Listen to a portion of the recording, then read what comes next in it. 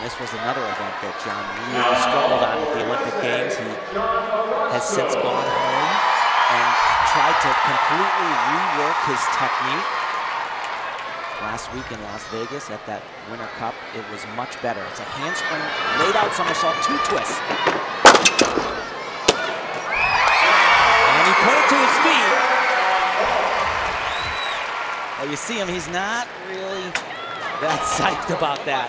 Watching him this week in training, he didn't even make it on his feet, so he's probably a little relieved, but he turned so early from the horse, which makes it a little bit difficult to get that rotation. And that's what he's trying to work on. He's trying to rebound off the table, but you see, he doesn't really get any extra height at all.